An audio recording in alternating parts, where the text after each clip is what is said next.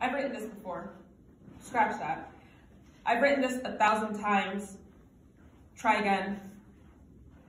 I've never written anything that hasn't been about this sack of gelatinous sludge, this squish, this jiggle, this flab that sways, these parts that weigh me down. I've tried to write about it. Scratch that. I've tried to write through it. Tell the truth. I've tried to write it away, reduce the girl, shrink the girl, erase the girl. Can I black her out until the woman appears?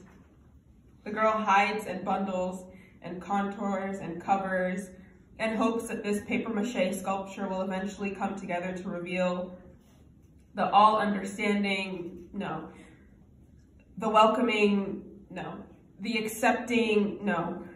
The settled, the gave up long ago woman who tolerates this cage that holds the soul, but the paper and the pen and the brain and the heart, whatever it is that creates the poem, also conjures up the truth.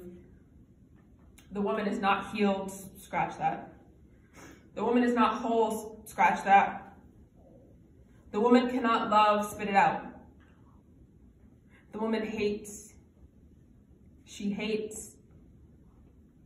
She hates this.